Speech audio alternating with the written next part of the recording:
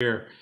Um, so I've got a little presentation which I hope will give you some background and some insight into the Niagara Independent and how it started and uh, what it's all about and what it's not about, and kind of where I see it going from here. And so we'll just kind of dive right in. Duncan gave you a little bit of a background. So I won't spend a lot of time on this, but sort of who is this guy and why is he here? Um, so I ended up in Niagara. I've been here for, uh, gosh, probably a little over 20 years now. I was born and raised in Sarnia, and not sure how many people know where that is, but another border city with Port Huron, Michigan, and ended up going to Brock University and was one of the few, I guess, who ended up at Brock from outside of Niagara and stayed. Um, Duncan mentioned one of the sectors I worked in was professional sports, and that was with, some of you may recall, the St. Catharines Stompers, which was a Class A affiliate of the Toronto Blue Jays at the time. And so that was my first real public relations gig. From there, I went on to the Shaw Festival Theatre. So you can imagine what a seamless transition that was from professional sports to professional theater. And then spent the most of my time in healthcare, about 15 years at the old Hotel du Hospital, which sadly is no longer there, and then the Hotel du Shaver across from Brock University. Um, and so spent a little time at the Niagara Peninsula Conservation Authority, and then was headhunted, I guess you would say, for a position with the Electrical Contractors Association of Ontario.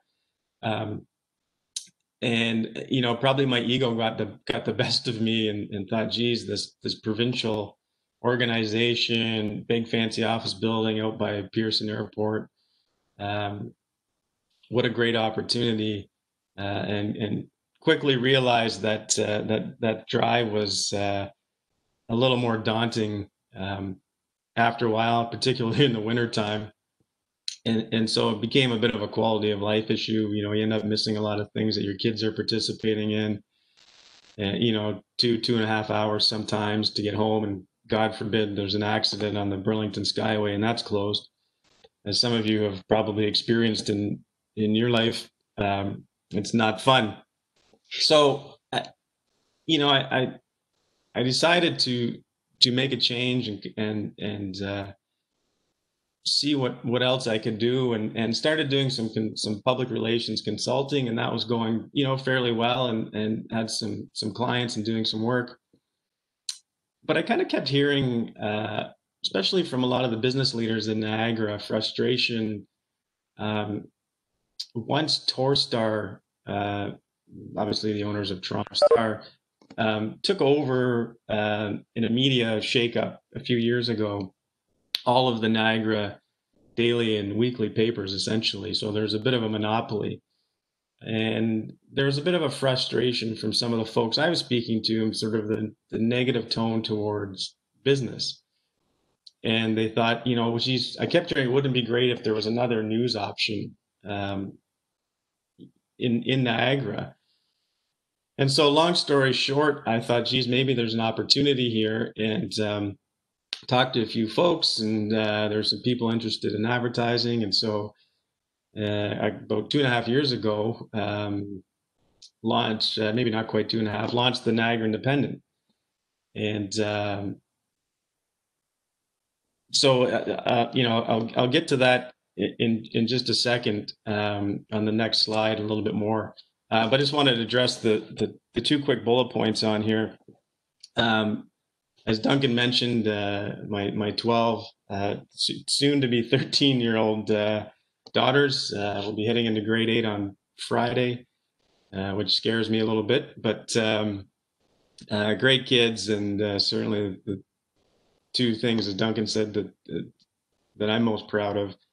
The overcoming challenges, and the picture you see on your screen here, this actually hangs in a waiting room at McMaster University Medical Center in Hamilton, in their Center for Digestive Diseases. About Oh goodness, about 11 years ago, I ended up, and this is why I include the Ironman stuff, by the way. I certainly don't win the races, and I'm not the fastest guy out there by any stretch. Um, but about 11 years ago, I was feeling some symptoms and got quite sick and bouncing around from a few doctors and ending up with, thankfully, a specialist in Oakville and then in Hamilton at McMaster Center for Digestive Diseases. I was diagnosed with ulcerative colitis, which is similar to Crohn's disease, if any of you have heard of that. But at the time, um, my first appointment with my specialist, he flipped through my chart, which was probably about a foot thick at this point, and kind of looked at me and said, "I don't think you have any idea how sick you are." I was never a real big guy to begin with, but I probably went from about 165 to about 120 pounds. Basically, I had to rest walking up a flight of stairs. I needed blood transfusions, iron injections, so it was a tough go for a while. And so I thought if I started with a little 5K race in Hamilton and kind of worked my way up from there, and four Ironmans later, I was supposed to do Mont Tremblant this year, again as a fundraiser for Hamilton Health Sciences, but unfortunately with COVID, like many things, all the races were canceled this year. So that just sort of explains that photo. So I say a fish swimming upstream because there's a trend for a number of years, and it's growing more so with mainstream media companies, struggling financially, where you'll see a lot of former journalists launching into public relations careers and being hired as public relations consultants or specialists, media relations consultants, etc. And I'm sort of the opposite, where 20 plus years as a public relations professional, now getting into the media side of things and owning an online news site. And I touched on the local monopoly on media, and so that's kind of how this came about. And it wasn't, some people look at it and say it's conservative leaning. I don't like to put a political slant on it at all. It's pro Niagara, it's pro business. We try and tell the stories that you may not find in mainstream media, and that's not to discredit the other local media outlets in Niagara. I think they do a good job in what they do, and they've been doing it for a long time. When we first started, I took some heat, particularly from one journalist in the area. The others were very supportive, who said that, it's not true journalism, it's a conservative shill, all this kind of stuff. Basically it's not exactly what, say, the St. Catharines Standard is. And my response was always, well, of course, I'm not going to do the exact same thing that somebody else is doing. That, to me, that's pretty bad business planning. We want to offer something a little different. The facts and the information in the articles are true. And we try and write about things that other people aren't writing about, try and shine a light on some successful business stories and other stories in Niagara, and show the other side, or discuss, point out things that perhaps other outlets aren't. And so that's just kind of the gist of how that started.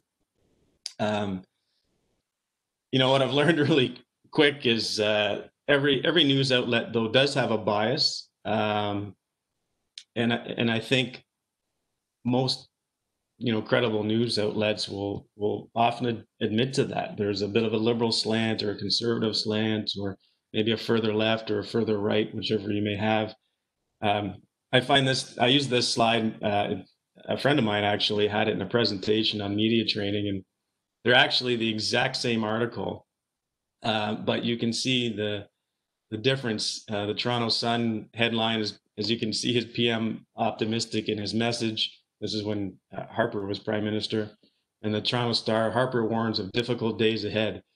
So whether it's the headline, the photo that's used, the quotes that are selected, every news outlet, conscious or subconscious, certainly has a bias in how they report the stories. And I was actually a senior editor at the Toronto Star one time. I heard say, absolutely, the Toronto Star is biased. When we select what photo to use, we're being biased. When we select who to choose to interview, we're being biased. And what quotes to put in, we're being biased. So that's why I always encourage people. Very grateful that people read the Niagara Independent, but also read the Globe and Mail, read the National Post, read the St. Catharines Standard. Get a good cross section and form your opinions. And I think somewhat, unfortunately, due to social media and algorithms and news that's pushed out in front of people, a lot of people are only getting one side of their news these days, and certainly on the Internet of Things, that those you can't always trust what you read online or on Facebook or on Twitter. And so I always encourage people to get their news from a variety of sources. I touched on this earlier, and I'll just add that, this changing face of media and an industry turned upside down.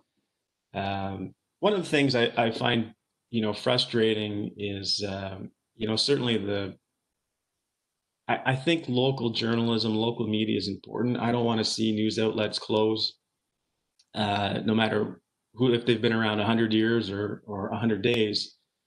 But I'm also not a fan of, hundreds of millions of dollars in bailouts from the government. I think, it's kind of tough, and I'll use this government.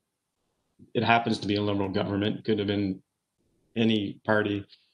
But when you give, $600 million out to local media, I'm not sure how easy it is for those local media outlets to all of a sudden write very critical, investigative journalism to the government and just cut you a check for maybe $100 or $200 million so that you can survive. My only criticism of mainstream media that's been around for decades and decades is that, they seem to be the only businesses that didn't see the impact of the internet and social media would have on their business. I mean, most other businesses either adopted, pivoted, changed their business strategy, or they're not around anymore. And they didn't get a lot of government handouts, if any. And so, I think it's a slippery slope when businesses see something coming and fail to adapt and just turn to the taxpayer to get money to bail them out. Nobody's handed the Niagara Independent any money, and we're bent to make it on our own. And if we do, great. If it doesn't work, it doesn't work, and we gave it our best shot. And that's how we look at things on our end. So that's for those of you who haven't been to the site. That's just put this up so a bit of a layout. So typically we have about 99% of the time 7 articles. It comes out every Tuesday and Friday morning. You can subscribe. It's free. We don't sell or give our email list away to anybody whatsoever. The only additional thing you may receive from us, maybe once every couple of years, is a survey to let us know. We want to know what the readers think. Do you like the articles? Do you wish there was more of this or more of that, or less of this or less of that? The layout, is the site easy to navigate, etc. And so what those 7 articles contain is usually there's 2 local stories. There's a federal story, a provincial story, a sports story, business, and opinion. And if I did my math right, that'll add up to 7. And you can see at the top here, we've changed the navigation a little bit just recently, but there they are there. And then you just click on the article, and it'll move to the next page. So as Duncan mentioned, we have about 12,000 subscribers. As I said, it's emailed twice weekly, Tuesday and Friday mornings. The content I went over. Some of the contributors, this is where I think I've been very, very fortunate to have a roster of writers, and it is original content, by the way. Every once in a while, we have a relationship with some writers that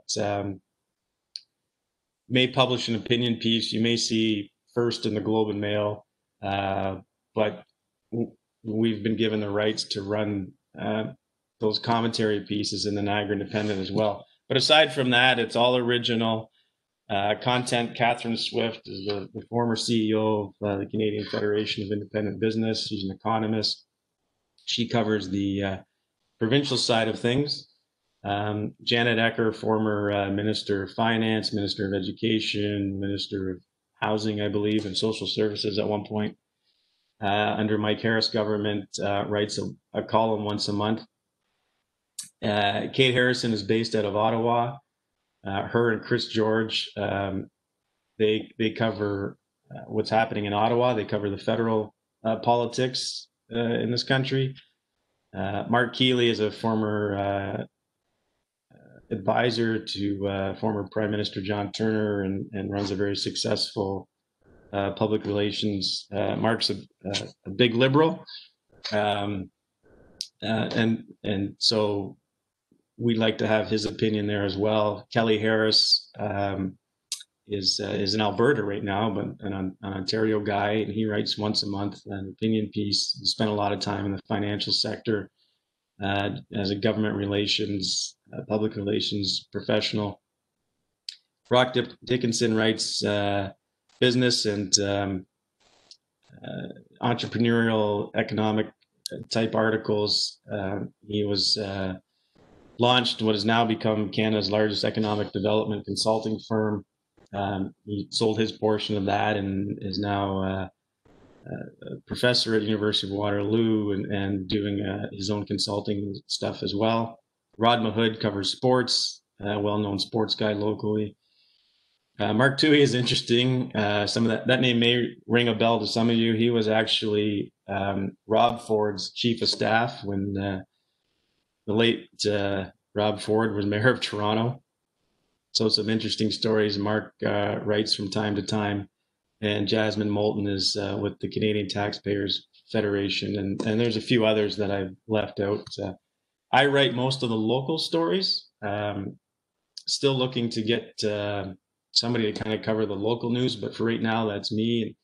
But that's also been a lot of fun because I get to, frankly, meet a lot of people, speak to a lot of people, learn about a lot of industries and businesses I normally wouldn't. And so that's been a lot of fun. We also cover regional and some of the city council stuff as well. And one of the big focuses is the potential significant increase in taxes to Niagara. This regional council there's been some pretty big tax increases, not only at the region, but the region combined with the local municipality as well. And so, sometimes that kind of flies under the radar. So we want to make sure that people are aware of what's going on. So what it's not a blog. It's not fake news. It's simply, like I say, pro-business, pro-Niagara, and we try and get some interesting articles out that you may not see elsewhere. In terms of the future of Niagara Independence, we are looking at expansion in talks with some folks in the Kitchener-Waterloo area to launch what would probably be called, unless I can come up with a better name, the Kitchener-Waterloo Independent and also the London Independent. Again, some of those areas where we can bring a new, fresh voice to local media. And one of the thoughts I've had circling around in my small brain since I started this is, could this be a chance for the first binational news site? And I've chatted with a few people about this, and they seem to think I'm onto something in terms of, sort of half the news is what's going on this side of the border in Niagara, and the other half would be what's going on in Niagara Falls, New York, Buffalo, New York, and that side of the border. And I think there's some interesting potential there. There's a lot of work. People obviously aren't crossing the border right now, but there's a lot of work going on, a lot of shared projects that many people don't know about. And I like to think that some of the business leaders and political leaders in Niagara would be interested in reading about some of the success stories that have happened on the other side of the border in terms of growing their economy, creating jobs, et cetera, and vice versa. Some of the people on the U.S. side would be looking over here and at some of our success stories as well. So I throw this up because as someone who's worked behind the scenes in a public relations capacity and has written the media releases and written speeches for others to say, and always sort of liked being sort of in the shadows behind the scenes and not a public figure. It was a bit of a shock at the beginning. Certainly there was those who wanted to shout down the Niagara Independent, and as many of you know, there's people can say some pretty awful things online. It took me a while to grow some thicker skin, but this is one of the quotes that I often refer back to, and I've over the last year just sort of let these things roll off my back. Although I will say, I'm very pleased that most of the comments and the dialogue, particularly on the Facebook page for the Niagara Independent, has been pretty good and pretty respectful. We won't stand for anything that's personal attacks or lots of swear words or just ignorant, rude commentary that insults people. That's not what we're about. Nor will we write articles personally attacking people. I just don't believe in that. Let's talk about issues. Let's talk about policy, and have good, healthy debates on those topics. And because I think that's where you get to an end that is a win-win for everybody.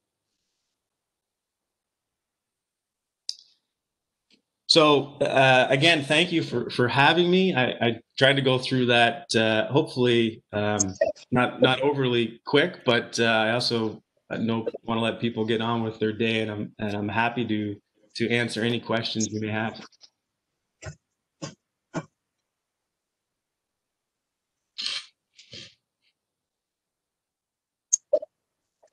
Unmute, and if you want to ask Kevin any questions.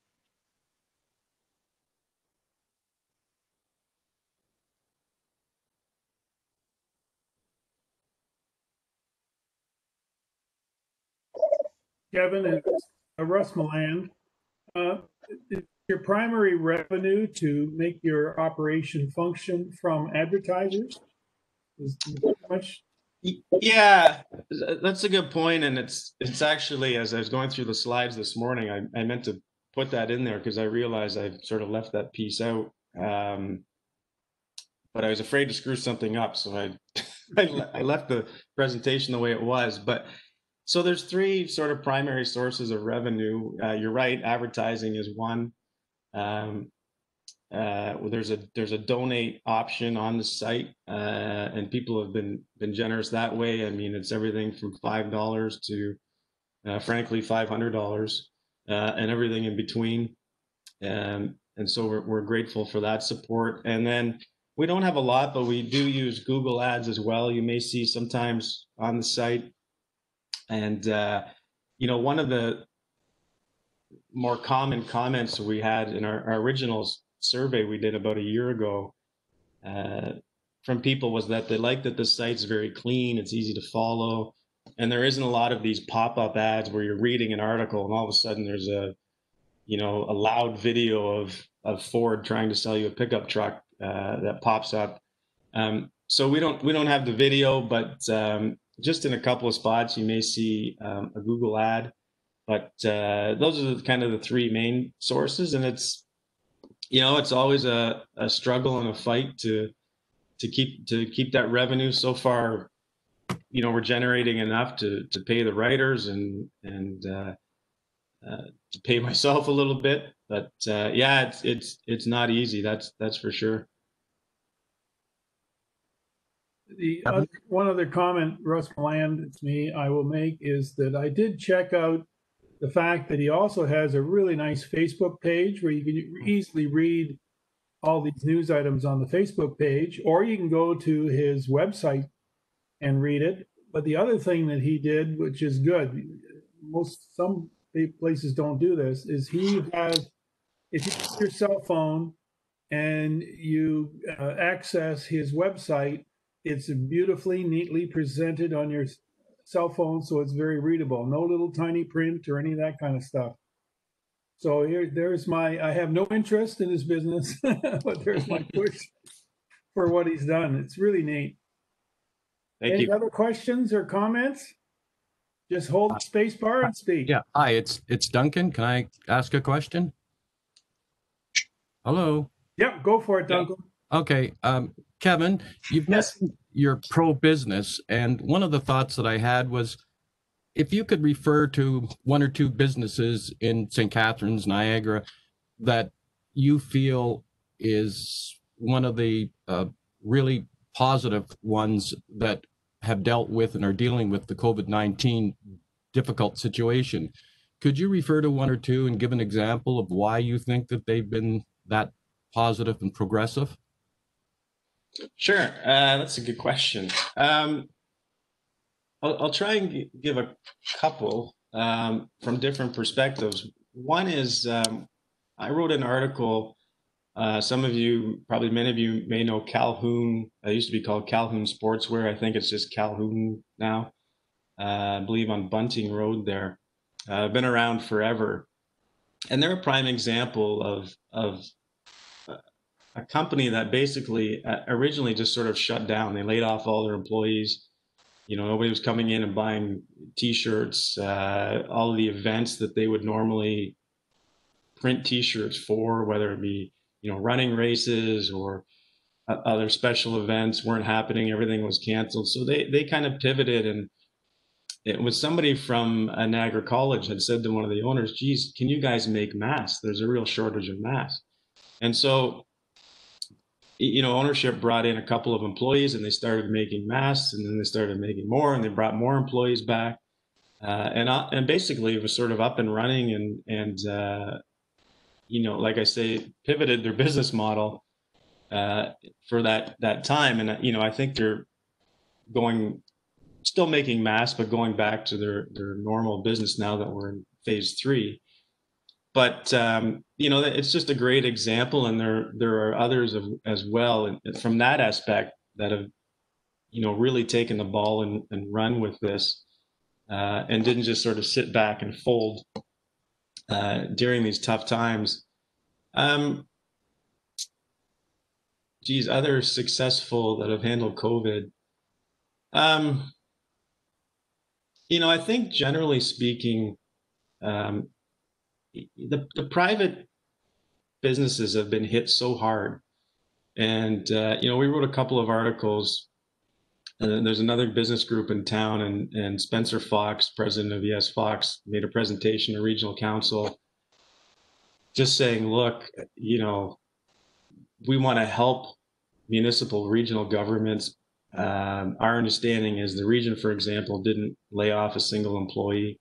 Not that these folks want to see layoffs, but they kind of just kept on as business as normal. And meanwhile, a lot of Niagara businesses were just devastated.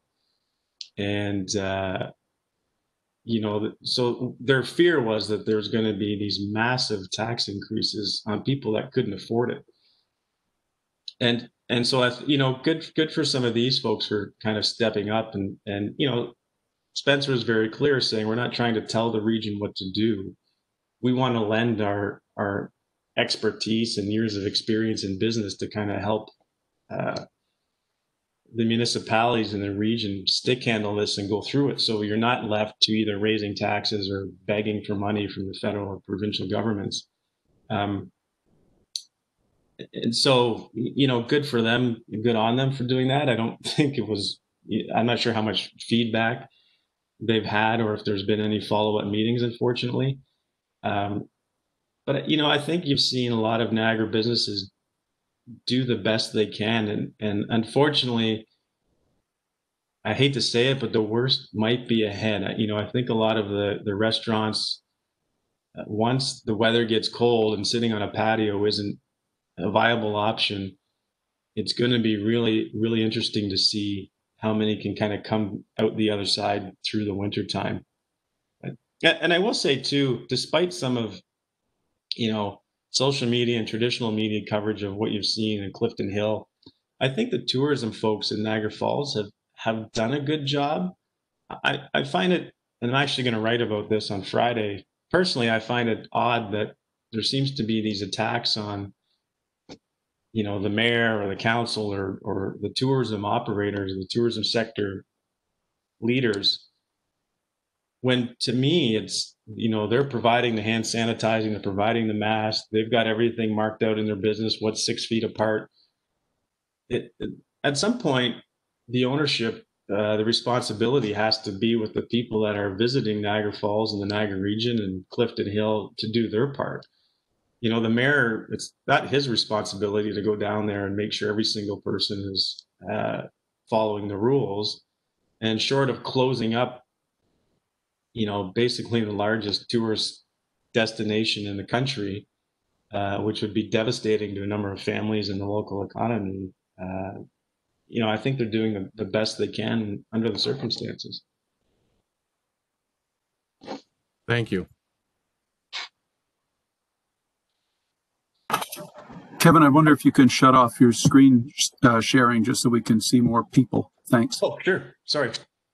I have a comment for Kevin. Rob Castleman here.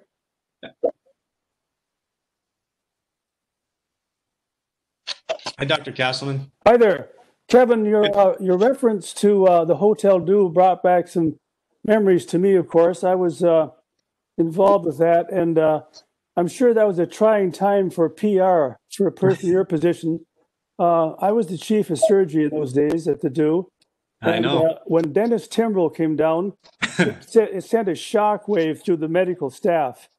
And I always thought, and today particularly, I was thinking back how what a challenging time that must have been for you and PR and promoting the cause of the Hotel Dieu, because we really had such a great organization, and to see it threatened and so on with restructuring was quite a challenge. So that's an interesting part of your history, I found. Thank you, Dr. Castleman. And I heard that you were part of this group, and I was wondering if you were going to be on this call, because I certainly remember seeing you in the hallways, and I think maybe we did a little fundraising for a piece of equipment for the ORs when you were there. But it's great to see you, because you always were such a great guy anytime I had to deal with you, and especially given how busy you were. So. But yeah, it was definitely a very stressful time. As you know, sir, being the physician, there's no known cause for colitis or Crohn's disease, but I'm certainly convinced that stress plays a role in flaring it up, and that was when it was at its worst, when all that was going. I can believe that for sure, Kevin. Yeah.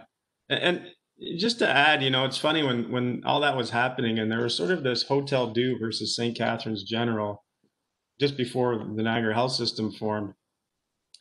And there's people said, I'll just have one hospital or one organization run both. And personally, I always felt that there was a healthy competition between the two hospitals. And I always felt that was a good thing, because each ER department or ED department wanted to be the best, and each the ORs wanted to be the best, and each tried to strive to provide the best care. And I always thought that was a good thing, so things didn't get kind of complacent when, using that word monopoly again, there was a monopoly on healthcare in the region, and one organization runs everything. And I'm not saying the Niagara Health System does a bad job at all, but I always thought, maybe giving people a choice of which hospital to go to kind of pushes the staff and the management at each to be really, really good at what they do. That's quite true. And I think in those days, there was a wave, was a political wave really, to integrate and to organize things so that going to be under one unit. And you're quite right that those two hospitals could have coexisted. They each had specialized in specific venues, and but it was difficult to see it happen. But it was a sign of progress and moving on, and we all had to adjust to change. So those were interesting times for you. It was interesting to hear that today. Thank you. Okay, well, thank you, everyone. Duncan, could I get you to thank Kevin on our behalf, please? Right. Thank you, Kevin.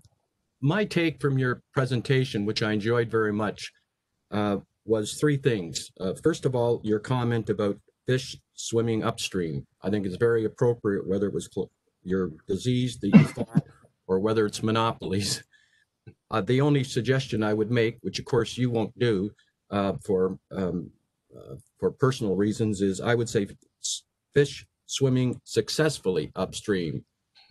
So I know you wouldn't promote yourself that blatantly, but I think it's appropriate. The second thing is that you want to offer a different fact option, positive, and show the other side is a very relevant point. And I do read a number of different medias, and I do agree with you that having different perspectives is important. And finally, good cross-section to form opinions is excellent. So thank you for your presentation. It was very enjoyable, and I will be mailing you a gift certificate on behalf of Probus, and appreciate it very much, and looking forward to reading your Niagara Independent. Thank you. Thank you very much for having me, gentlemen. Thank you, Kevin. Our meeting is going to continue on for just a little while longer. At